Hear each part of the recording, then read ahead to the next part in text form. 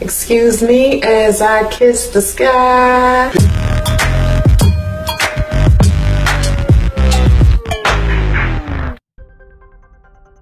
Hey true Ubies, it is Sansa Ray here, and welcome to Toxic Relationship Tuesday, where I talk about relationships that were so toxic that they ended in someone dying. Today's Toxic Relationship Tuesday video is about Tiffany Jackson Pugh. This is Tiffany Pugh. She was 30 years old and originally from Atlanta, Georgia.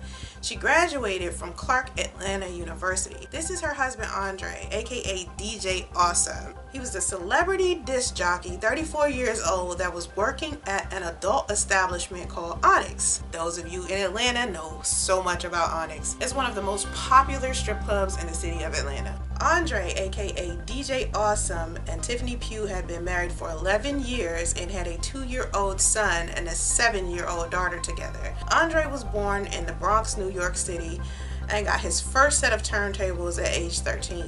He moved to Atlanta in the early 2000s and claims to have hosted numerous radio shows before starting at Onyx, a strip club on the outskirts of the city. Tiffany was known as a good mother, very loving, very kind. She was easy to be around and very funny. During that time, she was working on ways to improve her life. However, unfortunate events took place that brought extreme sadness to Tiffany's family and friends. In the early morning of November 23rd, 2014, Andre received a phone call from an alarm company telling him that the alarm had went off in his home. Andre then told them to cut off the alarm before it woke up his children. Then Andre called 911, which is crazy to me. Let me explain why. Because usually when your alarm goes off in your home, the police are coming regardless, so you don't have to call them, even if you call them to shut off the alarm. Officer David Klickner arrived at the scene at 6:30 a.m. where Andre was in the middle of the street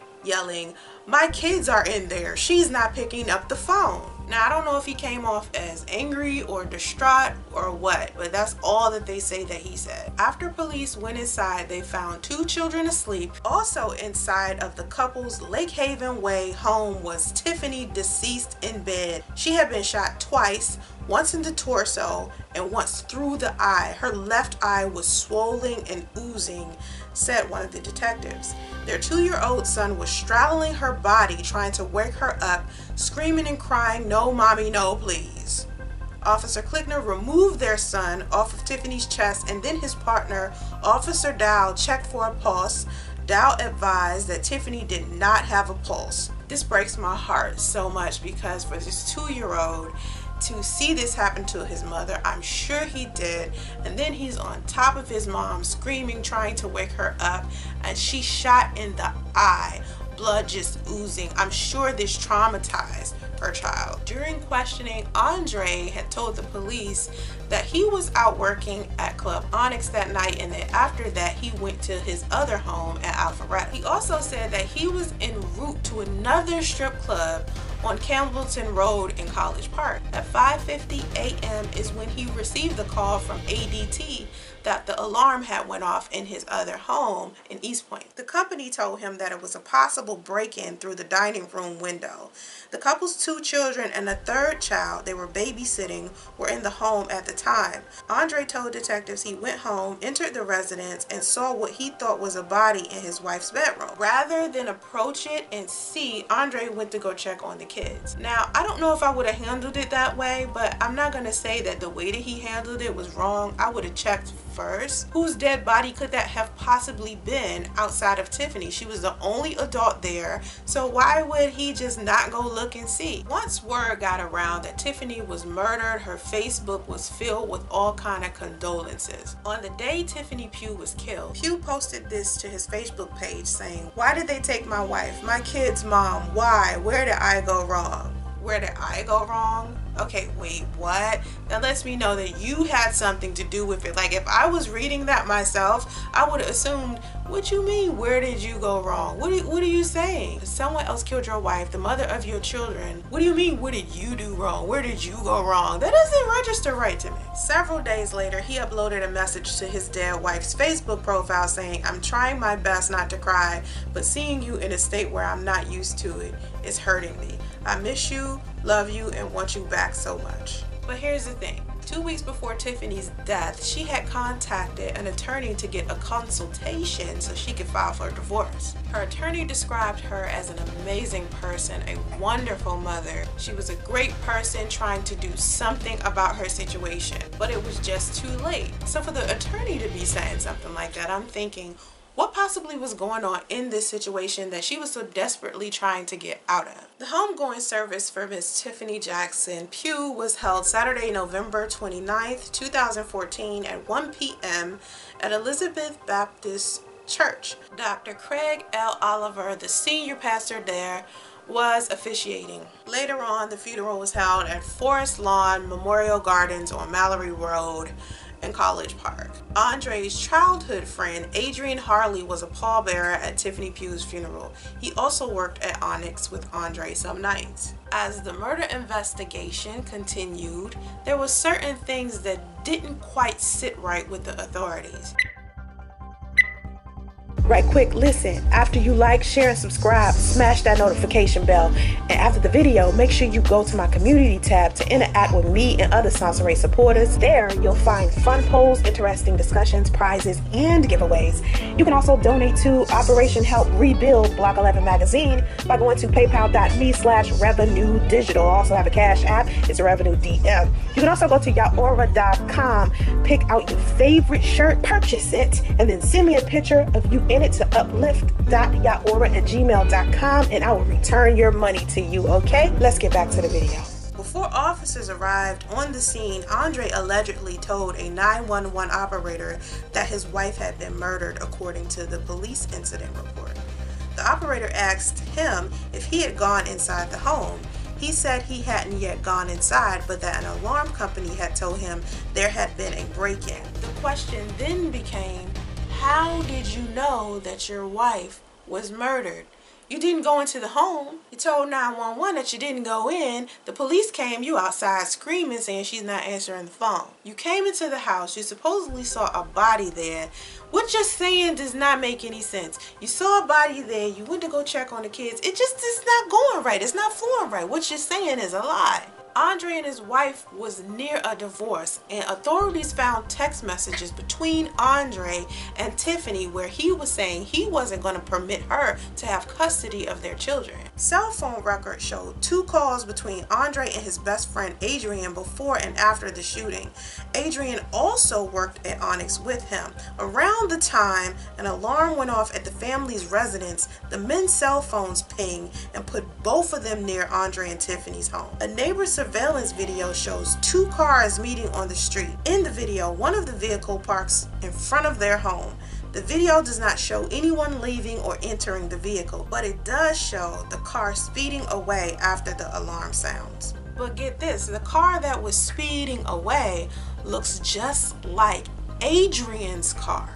You know, Andre's best friend, he drives an Infiniti with a broken taillight. And in the video, it's the same car. Dumb criminals. I mean, if you're gonna kill and rob someone, at least drive another vehicle, not your own. I don't think that they thought this through at all. Andre Pugh, 34, was arrested Saturday, December 6, 2014, and was held on conspiracy, murder, and burglary charges in connection to Tiffany's death. His childhood friend, Adrian Harley, a pallbearer at Tiffany Pugh's funeral, was also arrested for allegedly pulling the trigger. Andre had hired his best friend, Adrian, to rob his wife at gunpoint and kill her. And the asshole actually did it. Fulton Magistrate Karen Woodson sent bond for both men.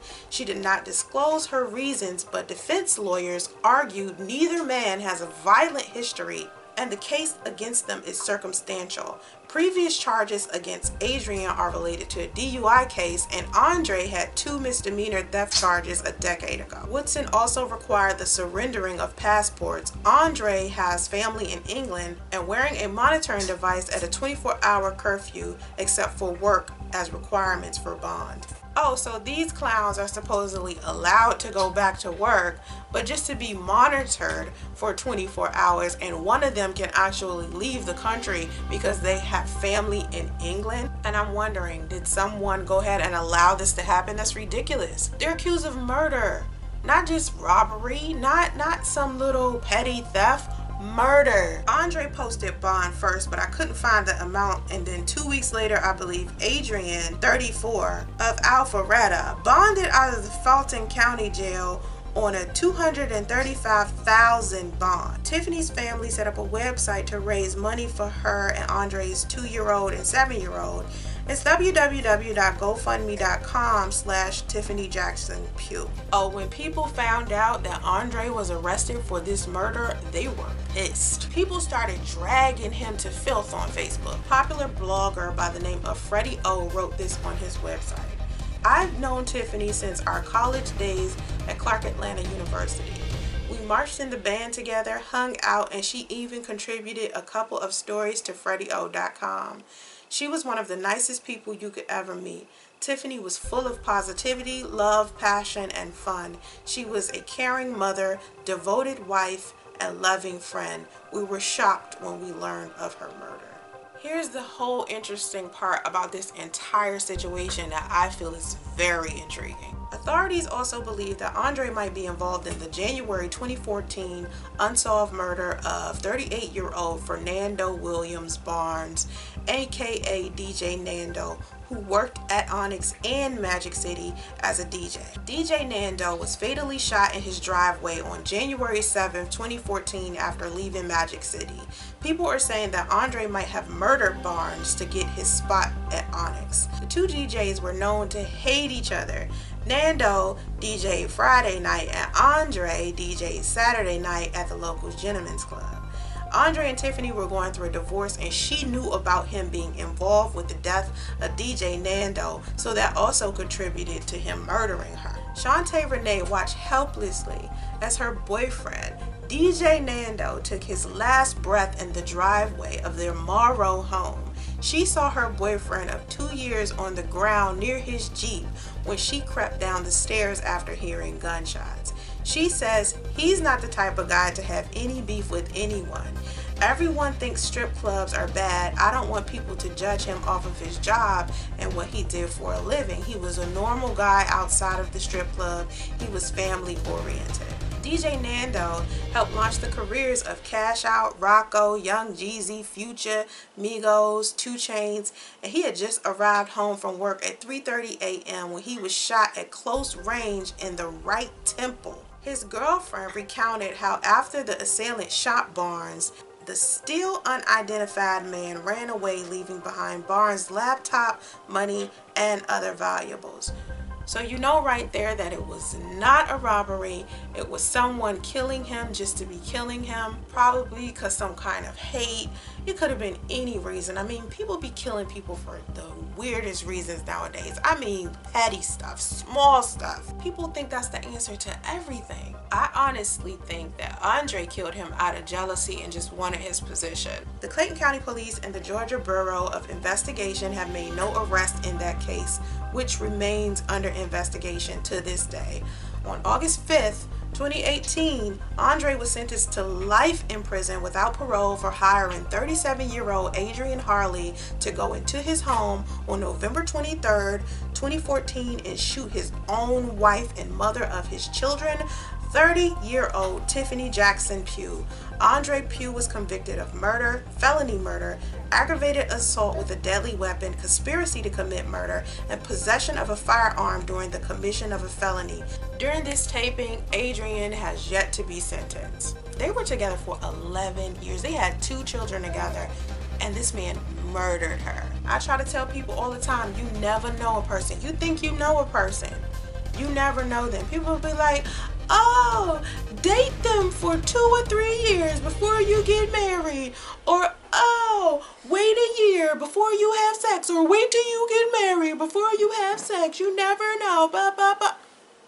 Stop. You can do everything the right way. First come love, then come marriage, then come the baby in the baby carriage, and things still go crazy, okay? If you like this video, make sure you give it a big thumbs up, okay? Tune in next Tuesday for my next Toxic Relationship Tuesday, okay?